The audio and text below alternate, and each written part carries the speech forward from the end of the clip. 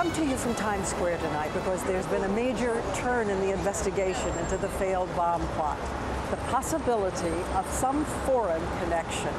You'll remember it took place almost exactly at this hour on Saturday evening. In fact, this was the corner, and the car itself was right where this police car is now. And tens of thousands of people were walking by, families taking their children in to see The Lion King. An entire wall of rooms in the Marriott Hotel looking down on this corner. And what do we know tonight about who and what may have been behind it? Our chief investigative correspondent, Brian Ross, has been looking into it all day, and he has news tonight. Brian. Diane, federal law enforcement authorities tell ABC News tonight they are closing in on the man they believe tried to set off the car bomb, and that others may be involved with ties to Pakistan. Authorities today continued to review surveillance footage, including this shot of the Nissan Pathfinder as it passed the Saturday night Times Square crowds. Another one of the 86 cameras that ring the area saw a possible suspect taking off a blue shirt with a red shirt underneath as if to throw off pursuers. He is certainly somebody that we are looking for and want to speak with, but we are following a number of other leads as well.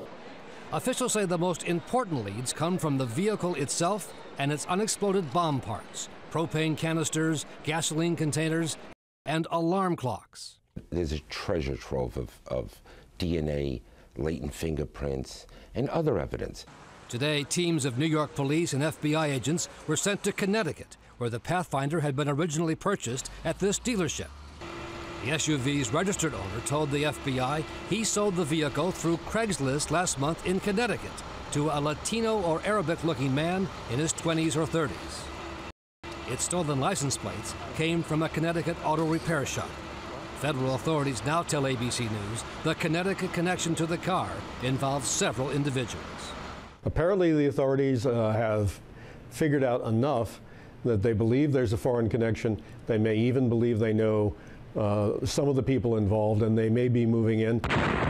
Authorities say another clue involves a video posted online early Sunday morning after the attempted bombing, claiming responsibility on behalf of the Taliban in Pakistan.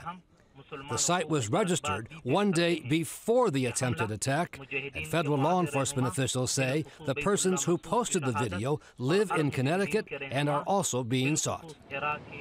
Tonight, law enforcement authorities also tell ABC News there is a person of interest, a man described as a naturalized American citizen from Pakistan who just returned from 5 months in that country. He's being sought for questioning, Diane. Major development tonight. And you're saying that that online video may have been posted by the people they're watching? By the very people they're watching. They may have posted that site the day before the attempted bomb here. So they are really closing in on these people with hard evidence, all kinds of clues. They were very clumsy bombers.